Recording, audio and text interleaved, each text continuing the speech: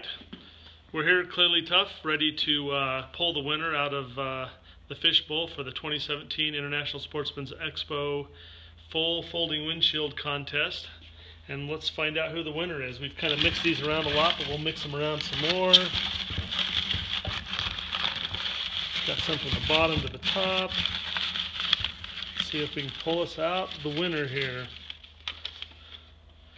Looks like the winner this year is Marilyn Jenkins. And we'll be giving Marilyn a call and letting her know that she has won this for her 2017 Polaris 900. Looks like it's going to be a Polaris, probably a Razor or a Ranger, but we'll give her a call and tell her that she's won a windshield. Congratulations, Marilyn.